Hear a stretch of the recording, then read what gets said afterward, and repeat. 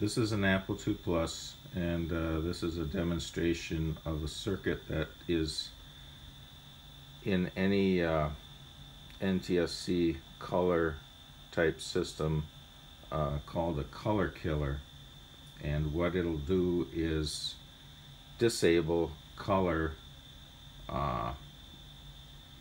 from running when you have only a monochrome black and white signal coming out of the computer. And currently it's in text mode and there's no color output.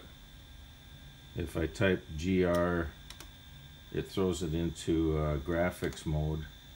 Now we have color output. You can't see it on this monitor, but I can show it to you on what's called a waveform monitor. This is the video output of the computer, and on the left, right after the horizontal sync pulse, you can see what's called a burst flag right there, and that tells the color monitor to turn on color circuitry. And if you do that, if color is turned on with only text characters on the screen, quite often what you see is called color fringing on the monochrome text. If I switch to text mode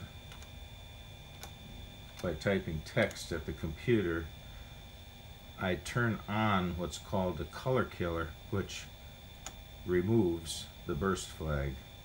So now you can see the text characters coming out of the video, but now it's true monochrome because burst is disabled. Now if I go into graphics mode again with a GR, it clears the screen and it turns on the color burst, so we can have color graphics output.